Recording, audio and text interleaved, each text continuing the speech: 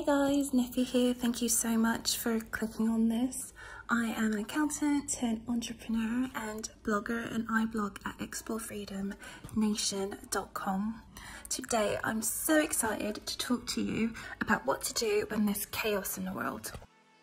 Hey guys, I forgot to mention that I am currently in Kent at my parents' house, so all my YouTube recording equipment is at my place in London. So I'm doing a visual video this week because I might be doing this going forward until I get back to my place in London, because I'm currently under lockdown. I can't really leave the house for non-essential travel. So if this video is a bit different than normal, it's just because I'm not in my normal place of residence. I'm recording this in March 2020 and coronavirus has just shut down the world in the simplest terms. But regardless of the chaos of the moment, these will apply at some point in your life. Whether it's a virus, a recession, terrorism, or something else going on in the world, sometimes we enter a season where things are uncertain, scary, and even tragic. This is the most important time to manage your mind. Here's how you can manage your mind during this season, or any season, where you're experiencing uncertainty, fear, or loss. Number 1, write down everything that's going on in your mind. The first part of managing your mind is to write down all the thoughts you have. Get it all out there. Just go on a rant without lifting your pen about everything that's going on in your mind. Don't judge yourself here. Approach yourself with curiosity, compassion, and love. Do this for as much as you need to, anywhere from 10 to 30 minutes. Number 2, separate out the facts from the thoughts. So after you've done step 1, separate out all the facts and write them down on a separate page. The facts will be boring. For example, I have coronavirus or I don't. The kids are off school for 3 weeks or they are not. There won't be words like devastation or catastrophe or terrible. The facts are what I like to call the maths. They're just facts. So be careful that when you're describing stats that appear to be facts but could be skewed. So just be very, very methodical about it. So number 3, notice your brain go to the worst case scenario. So your brain is wired for survival. It's its primitive job to keep you safe and alive. It's normal to default to worry and extremes. When left unmanaged, your brain will objectify other humans. It will indulge in fear. It will default to fight or flight mode. It's the protective mechanism. Your brain freaks out at the unknown. It can't handle it, but it's a lie. It's just trying to protect you. It doesn't understand that you can always protect yourself. So don't have to be panicking or worrying around ever. No, also notice that your brain is going to look for evidence of what you already want to believe. So it could become obsessed with researching and trying to find out more information. This is an effort to feel more in control. Again, that is totally normal during uncertain times. So let's remember our survival primitive brain is like a toddler with like a butter knife. It means well, but unsupervised, it can cause chaos. Number 4 is give yourself worry time if you need it. Don't resist the urge to worry, but don't indulge in it either. We love to become addicted to our problems. So you can give yourself worry time every day if you need it. This may look like every day for 20 minutes in the morning, you allow yourself to worry about everything and anything. Number 5 is add constraints to your media inputs. That could be TV, podcasts, radio, etc. Limit the amount of media you consume per day. You may want to be educated and informed, and I do too, but limit that input time per day to a certain number of minutes. For example, you might allow yourself to watch 13 minutes or 1 hour of the news every morning or evening, and that's it. Then you stay informed but aren't consumed by the conversation every day. Also, I highly recommend balancing your news intake with an equal amount of positive media intake. So that could be a podcast, it could be an audiobook, it could be something funny, like if you just want to laugh. But just remember that your brain needs to be inundated with positive thoughts just as much as it needs to know the facts. Number 6, don't escape your life with food, alcohol, or shopping. I am so guilty of this. Like, I've been eating junk pretty much, like anything. I've been eating stuff that I wouldn't normally eat. So I haven't had Wotsits in years, but in the last month I think I've had like 2 bags a day, so it's not good. So it's really tempting to escape your life during hard times because the negative emotion is so strong that you want to indulge in external pleasures to feel better. Don't do this. Like, this is what I'm noticing myself. You'll learn that afterwards you feel worse once a short-term high is worn off. Instead, learn how to feel your negative emotions and process the urge. So plan your pleasure, so food, alcohol and spending ahead of time. It's easy to overeat, overdrink and overspend in an effort to feel better, but the long-term effects on this on your health will be negative, and also on your finances, so it won't serve you. This is not something I'm just saying to you guys, this is what I'm telling myself as well when I want to reach for that bag of Wotsits. As I said earlier, like, I'm at my parents' house, and my parents' house is just like, on a normal day my mum will have food to last like 3 months, so I'm overindulging and I have to sort of speak to myself daily and be like, no, you can't keep doing this. So I'm in the same boat as you. So you need to notice this about yourself now and which pleasures you prefer. Then put constraints in your life to make sure you don't escape the negative feelings. So number 7 is decide how you want to feel and think ahead of time. So I say this a lot, but I'm going to say that again. Your thoughts cause your feelings. This isn't dependent on what's going on in the world. So you can decide on purpose what you want to think and feel about coronavirus or any other chaotic situation that you're going through. You don't have to feel worried, panicked or afraid. You can choose to feel calm, at peace and content. It doesn't make you irresponsible. It doesn't mean you don't care. It just means that you can care on purpose. You can feel good and still do your part. Worrying isn't helping anyone. Number 8 is pay attention to your thoughts. So when your circumstances are something other than what you want, it's extremely important to pay attention to your thoughts. This increases your awareness of your thoughts and allows you to choose what to think and feel on purpose.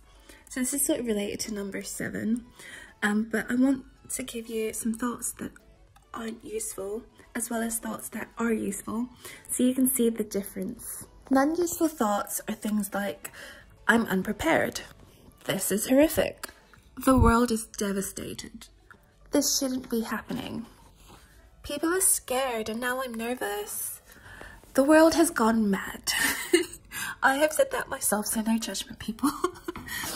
There are so many communities struggling because of this. I don't know how people will manage this. People are going to lose their minds. This is getting dangerous. We are in a global crisis. I'm worried about the future. I'm going to run out of XYZ. The economy is in trouble. Everyone is losing money. It's going to be a very long time before we all recover. Some useful thoughts are, it's time to pause. I'm prepared for today. I'm safe. My family is safe. My brain doesn't like the unknown and that's okay. I can do my part to help without being scared. There's always more money. It was always supposed to happen this way. I was made for this. There's no rush. I have more time with my family. This is an opportunity for me to practice transitioning. We're not going to run out of what we need. I'm getting stronger because of this. I can care deeply about this without worrying. Panic isn't useful here. I care about my health, my family's well-being, and the world. It's safe to have fun right now. So number 9 is focus on what you can control and practice self-care. So during a transition, our brain looks for ways to have control, which of course is impossible. But to appease your brain, you can do things in your daily routine that will satisfy the control urge. So here are my best self-care tips that will give you a sense of certainty and control during this time of transition. So for example, you could create a new routine based on the new circumstances. For example, if you're working from home and the kids are home from school, you can start having lunch together from 12 to 1 p.m. every day. Another thing you can do is say what you're grateful for every morning. So starting your day in a state of appreciation will change the entire day for you. You can also dress up in nice clothes and put on makeup daily. So this includes even when you're working from home. Another thing you can do is exercise daily. So even going for a walk from like 5:30 to 6 p.m. can be enough. And another thing is coach yourself daily. So I have a post called which do you think is possible for your future, and it's all about the self-coaching model, and I will put a link to that below. Number 10 is look for positive ways to connect with people. So we love to connect with people over our problems. During a time of distress, limit how much you focus on conversations on what's going on in the world. It's one thing to get new information and to stay up to date. It's another thing to talk about how worried you are and how you're all gonna die immediately. Like, I love, because even though with all my personal development, I did have a time of being like, we're all gonna die, we're all gonna die. And my mum had to check me and had to be like, no, speak positive words. And so, yeah, what we talk about matters. So use your time with others to have compassion and spread more love than fear. Number 11 is pay attention to your feelings driving your actions. Whenever you take an action, it's because of how you feel. That feeling can either be positive or negative. It can be useful or not useful. So for example, let's say you're intentionally washing your hands a lot during this coronavirus outbreak. Are you washing your hands because 1, you're afraid of getting sick and from a state of panic, or 2, because you want to practice and attract good health? The difference is everything. For all the decisions you make during this time, think about the emotional state you're in when you're making these decisions. The more you can calm yourself down and get into a better state, the better, more thoughtful decisions you'll make. Making a decision from fear is like never a good idea, so don't do it. Making a decision from a state of calm is always a good idea. So when you're in an emotional state of panic, fear or worry, and you take actions from that place, you're creating more panic, fear and worry, and it will all compound. If it's health and well-being you want, then focus on being healthy. Focus on spreading love and appreciation and on what's good about being healthy. Notice that this will be hard if you've been in a state of negative emotion, because it's easier to continue with the emotions you've been feeling than it is to change the thoughts and feelings. So if you want to attract health, you must get into a healthy state of mind first. That is the best thing you can do, and then you can take action from there. What we tend to do is focus on the disease instead of health. We have a war on terrorism, a war on drugs, and fight against XYZ. While well intended, these focuses and creates more of the very thing that we don't want. This isn't useful and it doesn't get us what we want. A book that I read and watched a movie of a few years ago was The Secret, and that talks about the law of attraction, and something I'd recommend. So number 12 is acknowledge the resistance during this time of transition. So whenever something new and different happens that takes us off our normal course of things, there's enormous resistance. This is because the path of least resistance is to keep doing what we've always done. It's very easy to keep doing the same routine because your brain has the momentum of it. It's really efficient and easy because it can do it on autopilot.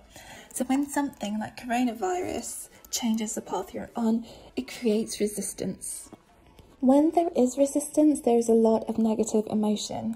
We don't like change, especially when it's change we didn't have a say in. So be on your brain with this, like allow the transition, pause with yourself, pause with the world. Notice that the transition is full of resistance, and that's okay. There will always be a change in the path, a new way, and it was unexpected. It's only a problem if you tell yourself it's a problem. This can be an opportunity for you to practice resilience and service to the world. Number 13 is remember circumstances are neutral, and that means that you have all the power.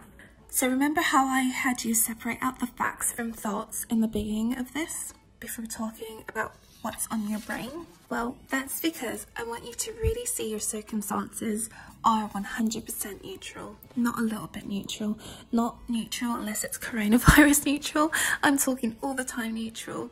This means that your circumstances are the facts, such as coronavirus, the stock market going down, and the kids being off school or events being cancelled are all neutral. You have the power to think anything you want about your circumstances. If this is a completely new concept to you, check out the post that I put in the link below about how to improve your mindset. And also, your future is positive and it's all about the self-coaching model. So this doesn't mean separating yourself from others and telling them they're wrong for thinking what they're thinking. It means having compassion and love for people who are just trying to figure it out just like you. Then deciding on purpose what you want to believe and believing hard whatever thought you want about it. This is power, guys. Like, imagine if we all focus on health and wellness during coronavirus. Imagine if we all focus on love and community during a terrorist attack. Imagine if we all had the awareness of our own primitive brains and talked to ourselves and got into a state to feel better and then took action from there. Like, worrying feels necessary here, but it really isn't. So, you know, just be on your mind and just notice what you're thinking and coach yourself. Number 14 is, whatever your problems is, personal development is the solution. So what's going on in the world today is exactly why everyone needs personal development.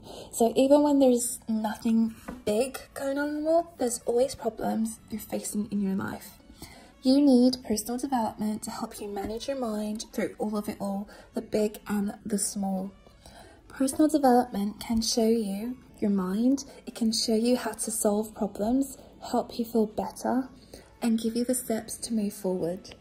I'm thinking of starting a monthly book club where we get together and we go through a personal development book, usually on a topic. So it could be about money, it could be about relationships, it could be about productivity. I have a big library, and I know some of my friends have always commented on us starting a book club together. So comment below if you think that's a good idea. Do you want to be part of my monthly book club? Finally, guys, I just want to say you've got this. So that's my number 15. You have got this. There's nothing you can't handle. There's nothing you have to worry about. Worry doesn't make you more responsible. You can handle everything that comes your way. You were made for this. So control is an illusion. There is no control. Just remember that. So thank you guys so much for listening or watching this. As I said earlier, my name is Nefe. I'm an accountant turned entrepreneur and blogger, and I blog at explorefreedomnation.com. And if you liked what you've listened to or watched here, then give me a thumbs up and subscribe to my channel. And with that said, I will see you guys in the next video. So bye. Just one more thing, like, it's been a bit of a transition for me going from recording videos to doing a voiceover. So is this a format that you guys like? I would really appreciate your comments below. Just let me know, do you like this format? Because we might have to do this going forward. So I'm really interested in knowing what you think about this.